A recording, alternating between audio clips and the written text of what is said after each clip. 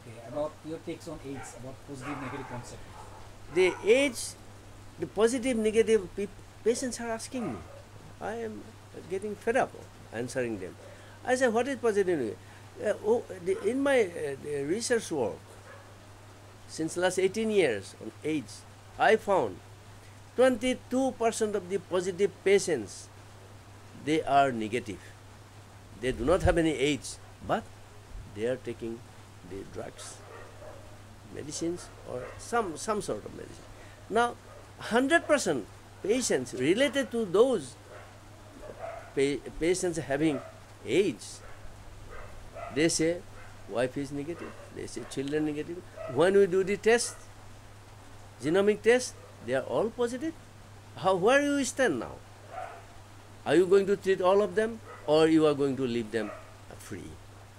I always say, this is the one way of spreading the disease, because when you are laboratory say that they are negative, they go anywhere, they do anything, they spread the. As for example, take the scenario there, which is usually it happens.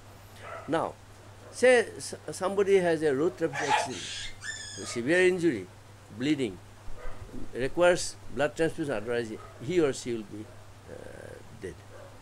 Now in that case, suppose those patients, they say that they are negative, they take the blood and transfuse them. Where they are going to stay? All the diseases will spread.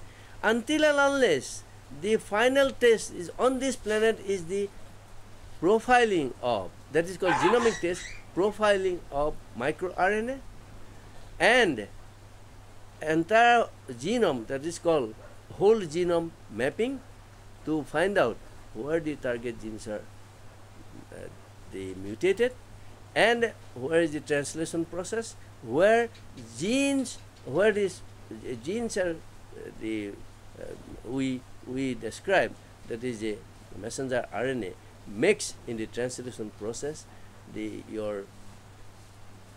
or synthesize the beneficial protein or detrimental protein. Detrimental protein is synthesized, you will get a disease, and a beneficial protein is synthesized, your mental and physical growth is to be ascertained. Now, these are until I will not accept positive or negative, I will accept only when this final tests called genomic test is done with microRNA profiling. Now, when there is negative, let me explain to you. When they do not see the virus, or when they say that it is negative, as soon as the virus is taken inside the system by the CD4, and then another one, CD4, a positive negative should not be a guidelines for the public, for the patients, for the doctors, and a CD4 should not be a guideline for the public, for the patients, and for they say CD4 high means it is improving. It is not true anymore, because every virus is taken to the system by CD4. More the CD4, more the virus count. They are making mistakes.